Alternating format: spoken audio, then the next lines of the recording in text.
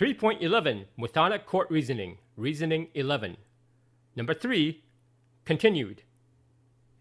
It is settled U.S. case law since 1898 Wong Kim Ark case that under the 14th Amendment, all persons born or naturalized in the United States and subject to its jurisdiction thereof are citizens of the United States, with exception to a child born on U.S. soil to a foreign diplomat possessing diplomatic immunity is not eligible for citizenship by birth because she is not born subject to jurisdiction of the United States.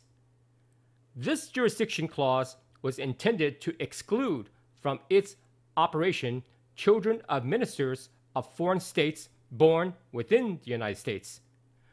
Note, this jurisdiction clause also excludes children of foreign invaders born on U.S. soil, of which they are not granted birthright U.S. citizenship as well.